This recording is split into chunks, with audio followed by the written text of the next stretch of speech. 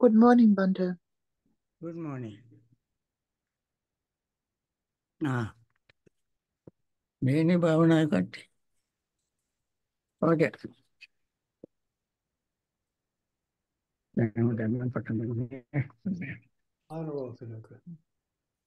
Good morning, Bhante. Good morning. Good morning. Today I'm giving my talk in different location, and so you don't see the background, but it's okay. Good talk on what you call Padhana Sutta. That is striving. Striving is also one of the factors of the Noble Eightfold Path. That is called Samma Vayama. But there is many other discourses. Two of them. One is you can find in Anguttara Nikaya. It's called Padhana Sutta. And also there is another discourse called Sangra Padhana Sutta. And there's another discourse in Sutta Nipata that also is called Padhana Sutta. Padhana means striving. The Buddha said, bhikkhus, there are these four right striving. Striving has to be right. My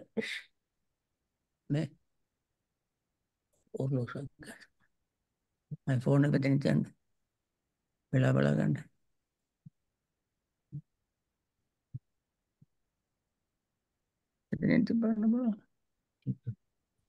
Okay.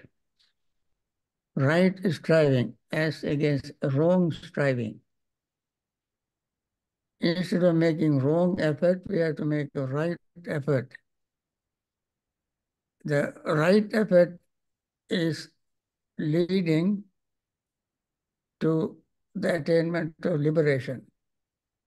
That is one of the factors of liberation. So this four striving, one is called the number one, makes effort, arouse energy, applies his mind and striving to prevent unwholesome mental state from arising. Unwholesome state. We have to prevent it. In order to prevent it, we have to do various things. It would be much better to prevent rather than trying to cure it. Prevention is better than cure. It is easy. Once unwholesome mental state is arisen in the mind, it will be somewhat difficult to overcome because unwholesome mental state can take a grip in our mind because that is a normal tendency. Normally, people like to harp on unwholesome things like anger, resentment, greed, restlessness, worry, and so on. It's very easy to take a grip of it and keep harping on it and keep and letting it bite over and over and over. So it will be overwhelming. And therefore, it is better to prevent it. That's called prevention. In order to prevent, there are various things I like to run through all this very quickly. Second is the generate desire for the abandoning of already arisen unwholesome mental states. Once, in spite of our very sincere intention to prevent unwholesome states of mind arising, since we have developed this mental state over a long period in samsara, this has become a habit. As a habit, it's trying to sneak into our mind, invade our mind. Then we become mindful immediately and nip in the bud. Let it go. If we don't pay attention, if we are not mindful, then it will be extremely difficult to get rid of it. And therefore, that is the second effort to overcome this unwholesome mental state. And the third is he generates desire for for unarisen wholesome mental state to arise. He makes it generate desire for the unarisen unarisen for the arising of the unarisen wholesome mental state to arise. That is where to make a deliberate effort to arouse wholesome mental state. And the fourth striving is called a generous desire for the persistence of arisen wholesome mental state. Once it is arisen, don't let it slip out of your mind. Try to keep it in your mind. These are the four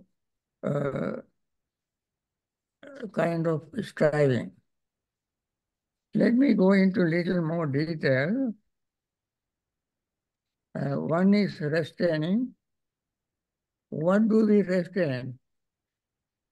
We restrain our eyes, ears, nose, tongue, body, and mind.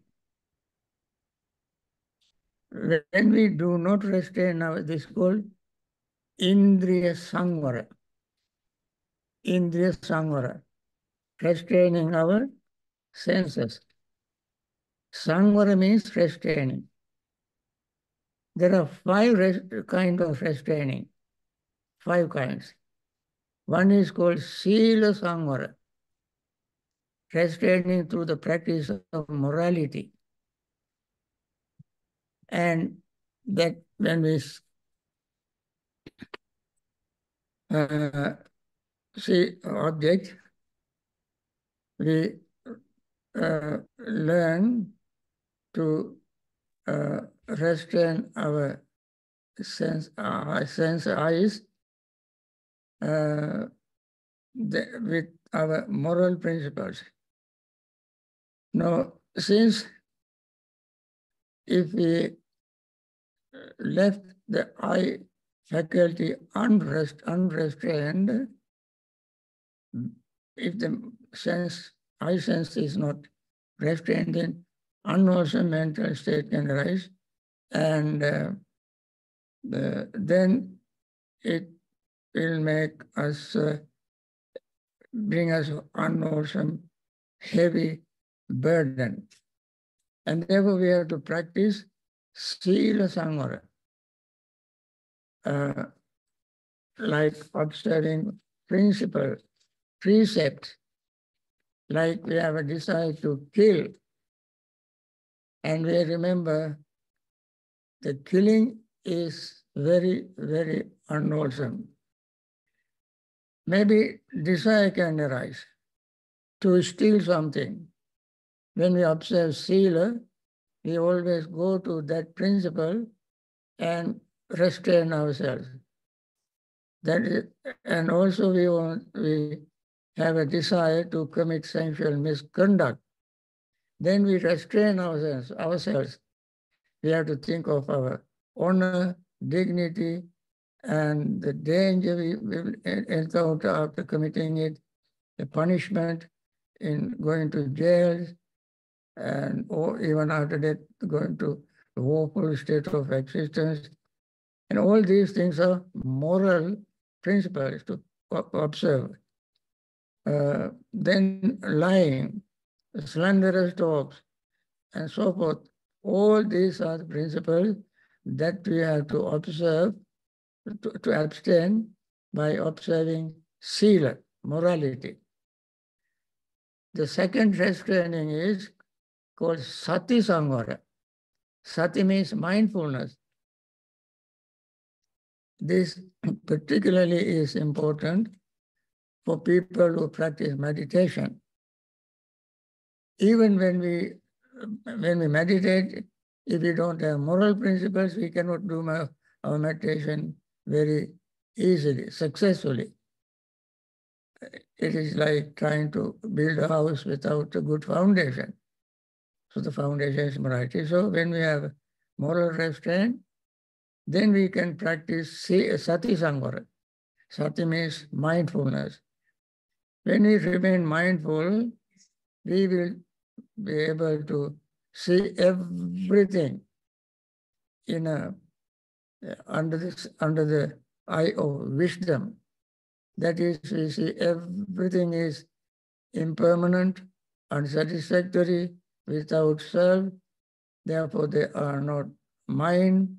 I am not them. They are not myself. Like this, we have to look at ourselves, look inside, and try to restrain ourselves from committing unwholesome things. That is called sati sangvara.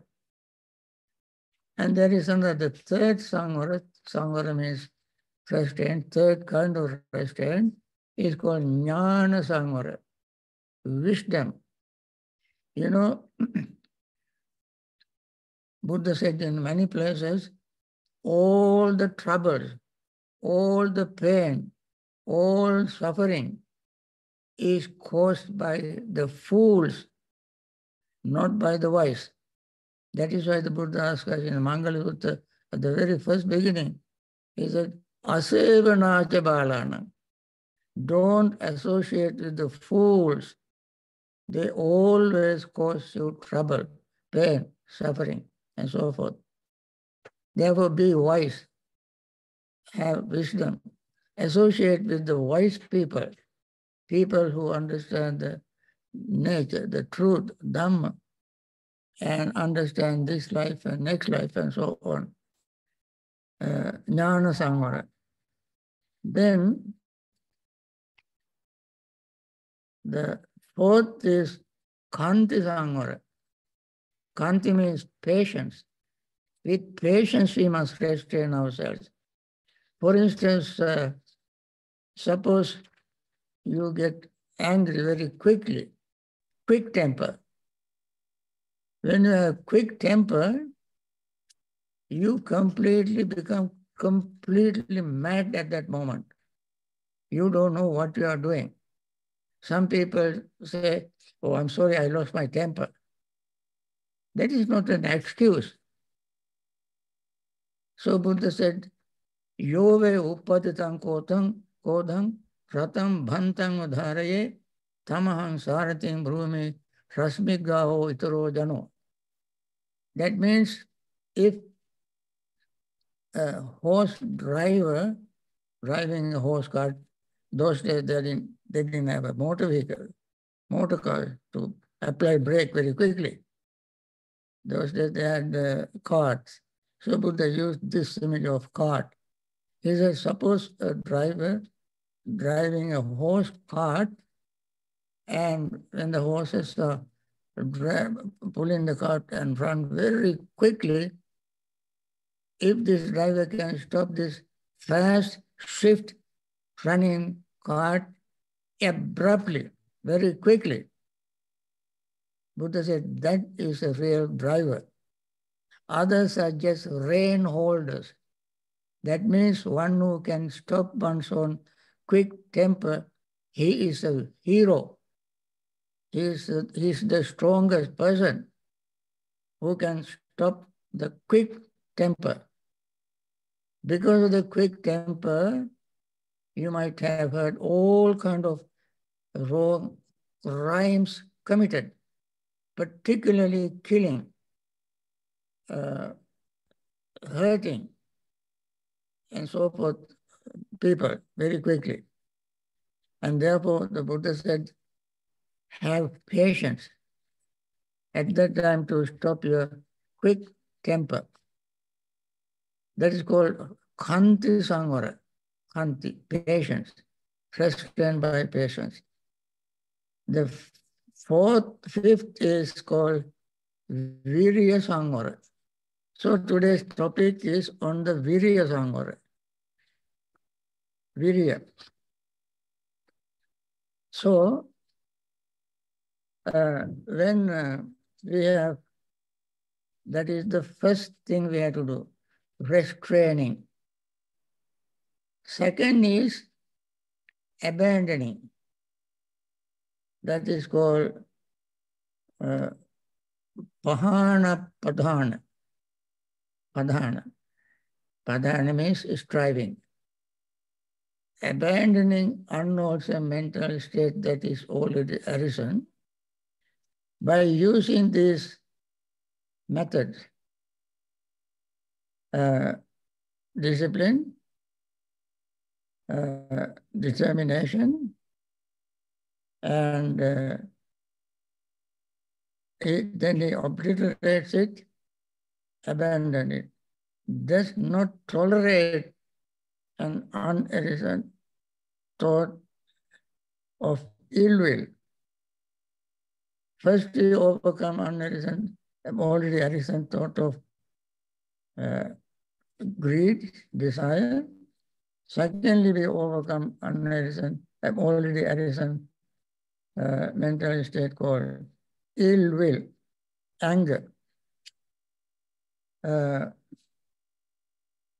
Ill will is Pali, English word is a very good English word, ill will. That means will is ill. Your will is ill. When the will is ill, you are sick. The anger is compared to sickness. When you overcome anger, you are well. So you have well wish. Rather than ill will, you have well wish. In order to have well wish, we have to practice metta. We wish well for all living beings, saying, may all beings be well, happy, and peaceful. When we say, may all beings be well, happy, and peaceful, our will be well. In order to make our will well, we have to say, may all beings be well and happy and peaceful. So we will not be sick, having ill will. And the third is arousing unarisen, wholesome mental states. What are the wholesome mental states? There are many of them. There are particularly 3 wholesome mental states prescribed by the Buddha in the Noble Eightfold Path. They are called Dhamma Sankappa, wholesome mental states. What are the 3 wholesome mental states? Among many thousands of them, these are the 3 principal main wholesome mental states. What are they? Nekkamma Sankappa. Nekkamma means letting go, renunciation, thought of renunciation, thought of generosity, thought of letting go, against greed. We practice this and make effort to arouse this thought of letting go, thought of generosity. And we must keep it repeating again and again. The Buddha said, once you have aroused the wholesome mental state, then you keep repeating it. This is called So then the next one is the wholesome mental states.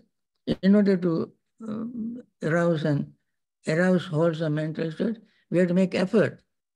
This is not physical effort, by weightlifting and boxing and playing games, and not that kind of energy, but this is a mental energy. It is in the Buddha's teaching, always advise us to develop a mental state, mental energy. So we cultivate our mental energy. To arouse wholesome mental deliberately, by force, we must arouse the wholesome mental state. Once unwholesome mental state is gone, to fill that gap, we must arouse wholesome mental state. One of them is generosity, nekkhamma sankappa. Second is the avyapada sankappa. Against ill will, we cultivate good will by practicing metta. Metta is called avyapada sankappa. Vyapada means anger. Avyapada means not anger. Not anger means not only not getting angry, but also we have to develop metta, loving friendliness towards all living beings in all 10 directions. See, then the last effort we have to make is to maintain and sustain the wholesome mental state that is already arisen. So Buddha said, Punyanche Puriso Kaira, Kaira Tena Punam, Tammi Chandang Kairata, Sukho Punyasa Uchayo. When you have done something wholesome, for instance, you arouse your wholesome mental state like developing metta. Once you start practicing metta, you do it again and again and again. So once you start practicing generosity, keep doing it again and again and again. Once you start practicing metta, keep doing it again and again and again. And the last is, if you practice, the last thought that the Buddha prescribed in the Noble Eightfold Path is avihingsa sankappa. Avihingsa means non-cruelty, total non-cruelty. We should not think of cruel thoughts. We should not be cruel to others, even in our thought. Actually, it is the thought that makes us, the cruelty is in the mind. So we create the cruelty in the mind, and then we execute it through words and deeds. And therefore, that is another wholesome mental state. Non-cruelty means compassion. So we have generosity, metta, and karuna. Karuna means compassion. Metta means loving friendliness. Sometimes some people say loving kindness. I don't think that is appropriate, because kindness is expressed by the word non-cruelty, avihingsa, and avihingsa should be separated from metta. So metta is one, karuna is another. And we should not repeat karuna twice. When we say loving kindness and then again compassion, we repeat the same thing, same mental state. Therefore, it is better for us to say metta, to translate metta as loving friendliness, because the word metta comes from the root mitta. Mitta means friend. In Sanskrit, mitra. Mitra's nature is called maitri. Metta's nature is metta. Mitta's nature is metta. Pali metta. Sanskrit Mitra. So Metta means loving friendliness. Then Avihimsa means compassion. So once we have developed, aroused in our mind, generosity, friendliness, compassion, keep repeating it. If we cannot do it, think about it again and again. Thammi chandankairata. If you don't do it physically, verbally, this wholesome mental state, uh, physically you don't do something wholesome to express your compassion, loving friendliness, generosity, you keep thinking about it. Buddha said, if you don't do it physically, verbally, think about it. Thammi chandankairata. And that also we can do with great effort. It's not that very big thing for us to think of wholesome things, compassionate things, loving things, generous thought, generating in our mind again and again. All this needs very great effort, because these things don't come to us very naturally. We have to cultivate them deliberately. For that, we have to make a special effort. That is what the Buddha did, Siddhartha Gautama, before attaining enlightenment. He defeated all the armies of Mara. Armies of Mara he defeated. And these armies of Mara, Buddha listed in Sutta Nipata, armies of Mara. And these Maras are personified in our Buddhist literature.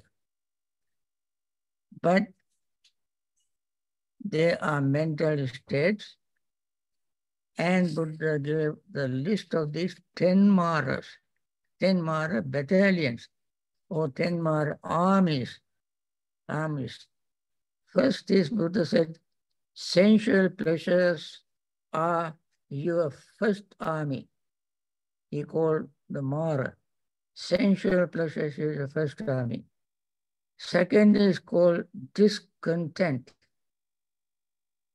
When you even abandon sensual pleasure, you may have discontent. Living alone, practicing meditation can cause discontent. And hunger and thirst are the third army. Hunger and thirst. And the fourth is called craving for various things. The fifth is dullness and drowsiness. Fifth. And the sixth is called cowardice. Sixth.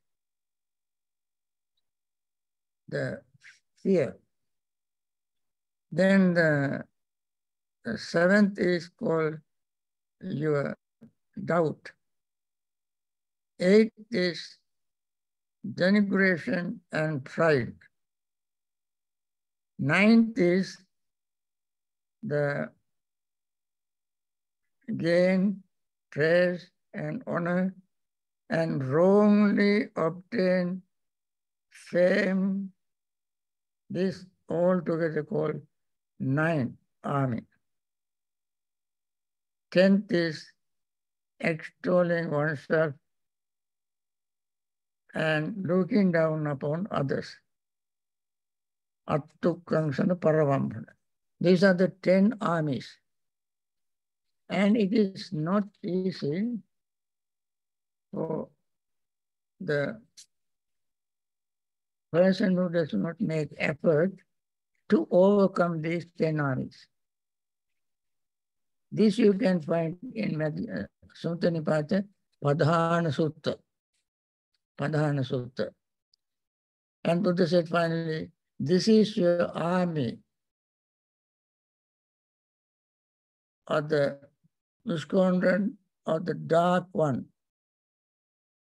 Weakling does not conquer them. That means those who don't have effort, don't make effort, cannot conquer them.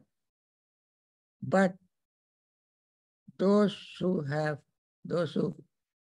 make effort, strive hard, think hard, restrain themselves, and so forth, following all the things that I already mentioned, if somebody follows them, that person can conquer these 10 armies.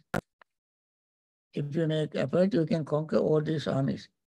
And then that is that is the person who gains bliss of emancipation,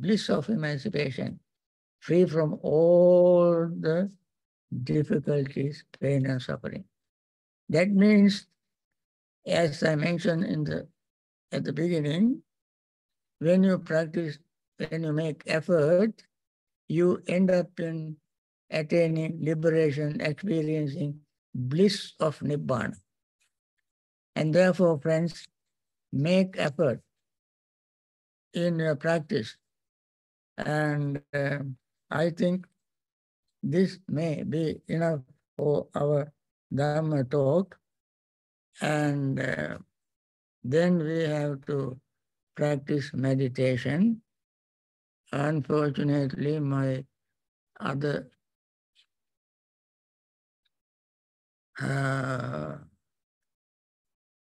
screen that I want to share with you is not here. I'm using little laptop. I'm in somebody's house today, came for lunch, and just before the lunch, I wanted to give you this regular Zoom talk, and I hope you all understood something and remember them. And now let us spend our rest of the time till 11 o'clock meditating. Okay?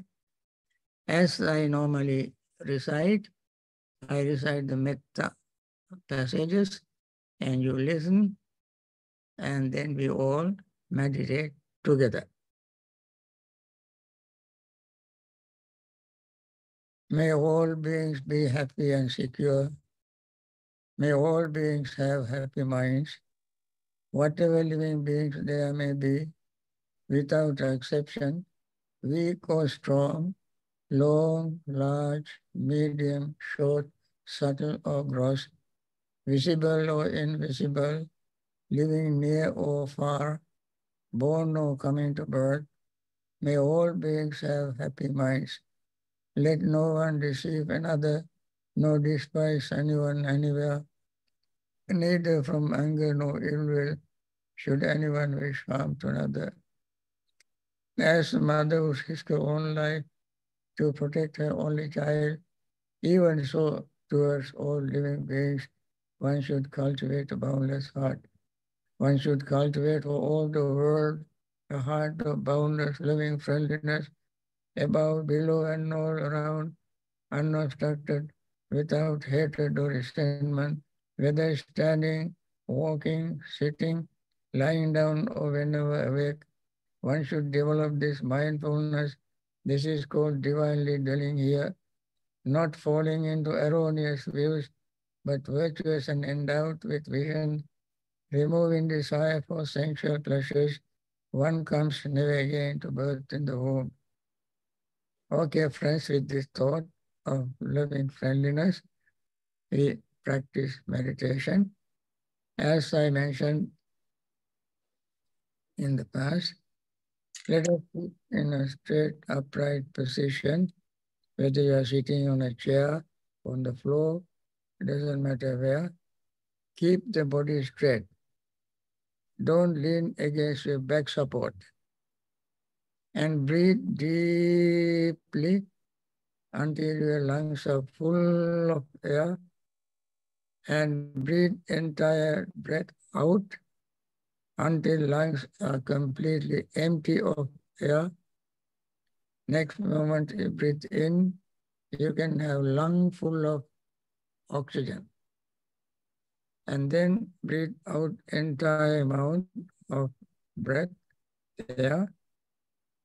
During that time, you build up carbon dioxide, which dilate your arteries, veins, little capillaries, and then blood flow will be very smooth, and you gain very calm, peaceful mental state. Mind becomes calm, clear, peaceful, so that you will see yourself. You will see all that I mentioned, if you remember, very, very clearly. And that would help us to develop our own mental state. So I stop talking and we meditate together. I don't have a bell, but I will say what I normally say at the end. Okay?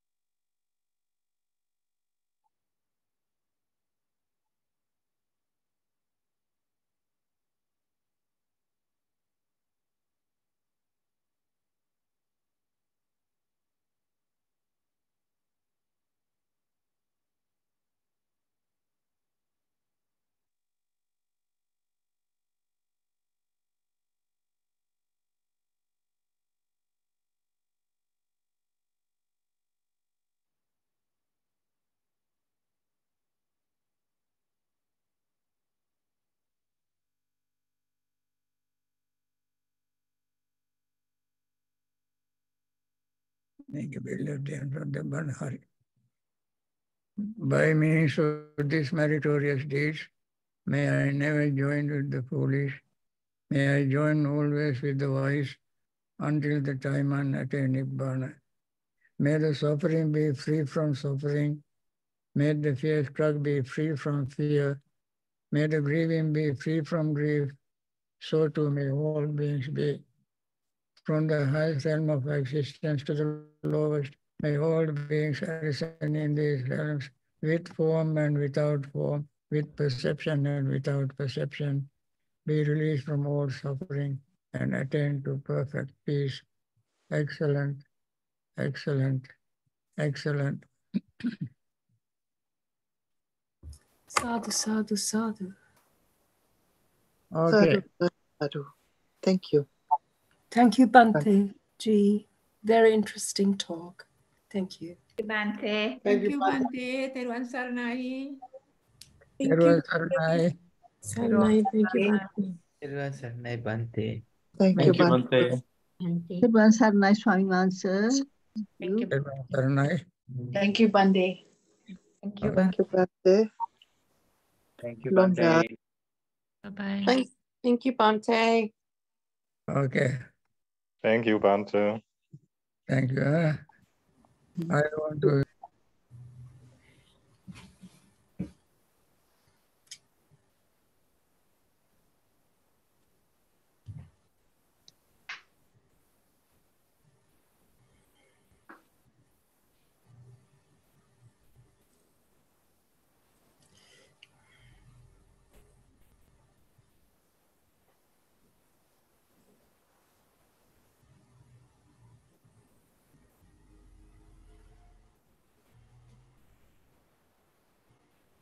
Blessings, Bhante.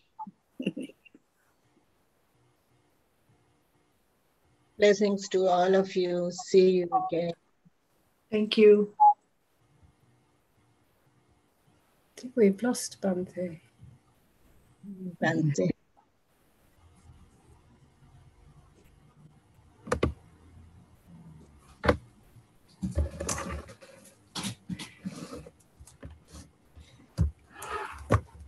Bye, everyone.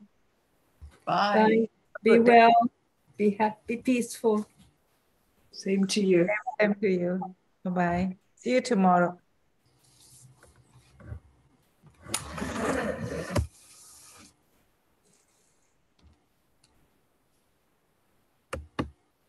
Bhante's not coming back.